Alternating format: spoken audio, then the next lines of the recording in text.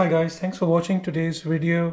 From today I'm going to do some baking videos on my channel and also hopefully some cooking videos as well, because I find baking and cooking extremely relaxing, and after a long stressful week doing a bit of baking or cooking on the weekend really chills me out. So today I'm going to start with a simple bake, which is a plain white loaf, and I'm going to bake it in a bread tin. So I got 400 grams of strong white flour here, and the ingredients are very simple. It's far healthier and far tastier than the loaf you will get from a supermarket. So I got 8 grams of low sodium salt. You can use normal salt if you want to.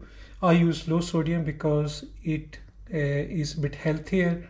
So I put in one side of the bowl, and I got similar amount of yeast, which is dried yeast.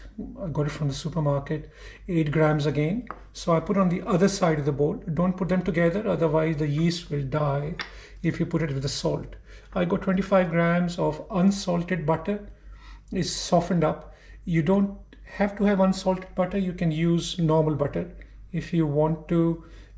If you're using a salted butter, what I suggest is reduce the amount of salt you're putting in by a couple of grams, and that should be okay. It doesn't matter too much, to be honest. Also, what I have got here, I have some olive oil. You don't need to have olive oil. If you don't have olive oil, just use butter instead, or you can use vegetable oil or some other cooking oil that you have. I got 250 ml of tap water here, so might not use the whole lot. You don't have to use the whole lot. So about 250 ml or 250 cc, or about half a pint. So I'm going to pour some of it in there and start mixing, and I'll keep mixing until I get a rough dough. Be careful about not putting too much water in, otherwise the dough becomes very soggy and very difficult to handle, and the bread won't hold its shape very well. So as you can see, my dough is a bit rough now, but it's picked up all the flour from the bowl. I'm going to tip this on this mixing mat or baking mat, and just going to pour some tiny bit of olive oil on it so it doesn't get stuck. As I said earlier, if you don't have olive oil, you can just use any cooking oil, sunflower oil or vegetable oil, whatever you normally use for cooking, or you can put some butter on it, spread a bit of butter so it doesn't get stuck. And the next thing I'm going to do is just knead it. So kneading is very simple. You just roll it towards you, put it sideways, push it with your palm of your hand or ball of your hand, and keep doing it. And I'm going to do this for 5 to 10 minutes. I prefer it a bit longer. The reason is because this is the most enjoyable part of baking. I find very therapeutic. So I usually do it for 10 minutes. You don't need to do it for 10 minutes. 5-6 minutes will be plenty. So I have been kneading it for about 8.5 minutes now. Do it for another minute or so. So roll towards you, put it sideways, push with the ball of your hand, roll towards you 90 degrees, push it with the palm of your hand, roll towards you sideways, palm of your hand, push it away, roll towards you sideways, palm of your hand, push it away with the ball of your hand, roll side. Now you can see my dough is becoming very nice and silky. Looks wonderful, very smooth. And what I'm going to do is transfer this back into the bowl. Before I do so, I have washed the bowl already, and I dried it as well, so it's nice, clean and dry. So this is almost 10 minutes now. So I'll leave this here for a minute in the bowl. I'll again pour a tiny bit of olive oil. There should be plenty, I think. Yeah, going to spread it around the bowl. So that should be fine. All my bowl is lined with olive oil. Put my dough in there. And I'm going to prove it in there for 2 hours. And what I'm going to do is cover it with a plain tea towel, any cloth, you can clean cloth. I'm going to cover it in there and going to leave it there for 2 hours to let the dough rise, and it has to rise at least twice the size it was. So do check the size again. So this is the size, and hopefully you should be able to see it rise because I'll put the camera in there for you to see it. Hopefully it'll look nice, and I shall see you back in a couple of hours. So I'm hoping it'll rise at least twice the size, if not 3 times the size it is at present. My yeast is quite good. It's about 3 months old, but it's been sitting in the fridge. It's a very good quality yeast, so I'm hoping it will rise quite nicely.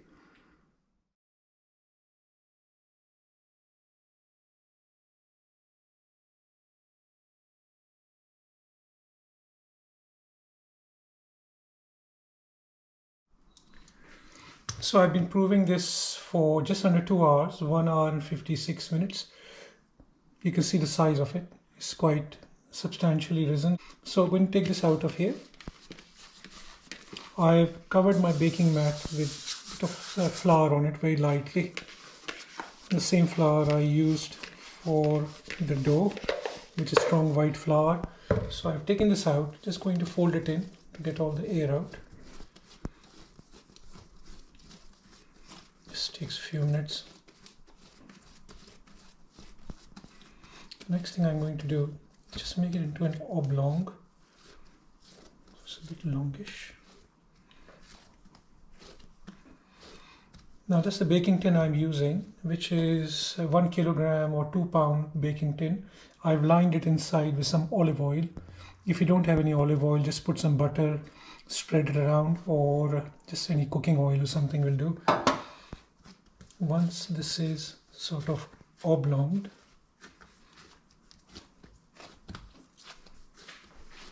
almost the same size as the baking tin, fold it in on both sides.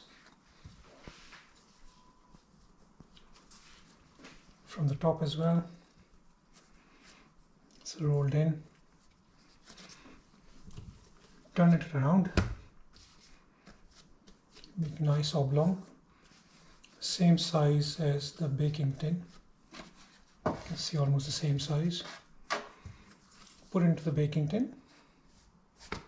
Lay it in there. And I'm going to put this into a plastic bag. You can use any plastic bag. I use this one, and going to leave it in there for 1 hour. So you can use any shopping bag. If you have a large shopping bag made out of plastic, put the tin in there. If you don't, then this is what I use. It's got a little zip on it, and I close this like so, and I leave it in there for 1 hour to rise. And I will see you in about 1 hour. At 45 minutes, I'm going to start heating up my oven. My oven is a fan oven. It's in centigrade. So 200 degrees fan ovens in centigrade. If you're using Fahrenheit, use 425 degrees Fahrenheit. If you've got a gas oven, then use gas mark 7. If you have a non-fan oven, then put the temperature up by 20 degrees. So instead of 200 degrees centigrade, you put it up to 220 degrees centigrade. So I'll switch it on in about 45 minutes. So it will take about 15 minutes to heat up. And by that time, hopefully my dough would have risen.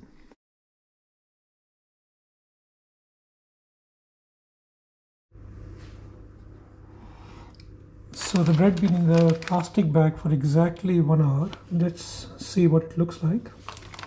Moment of truth.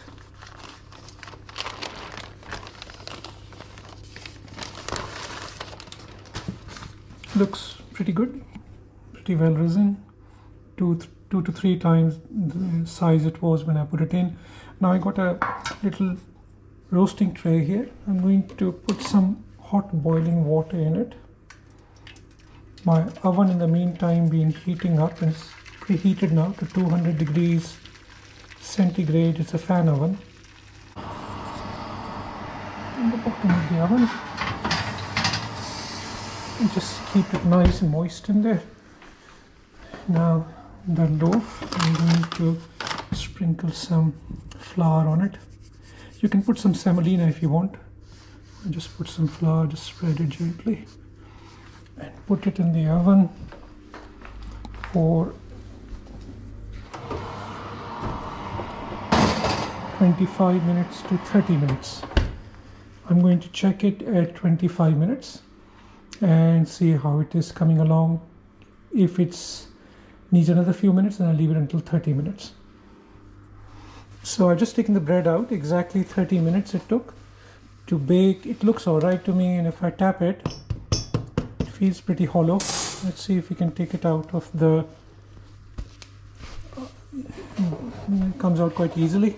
So olive oil coating did help, and as I said before, my bread tin is quite well seasoned. I won't wash it now. I'm just going to wipe it and put it back in my baking drawer.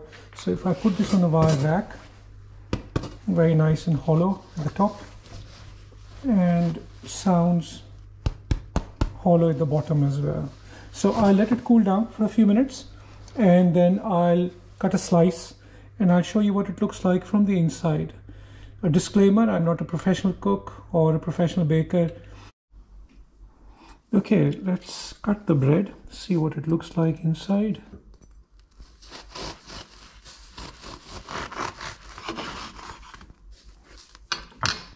Nice, very nice and airy, soft, fully cooked all the way through. Let's have a taste of it.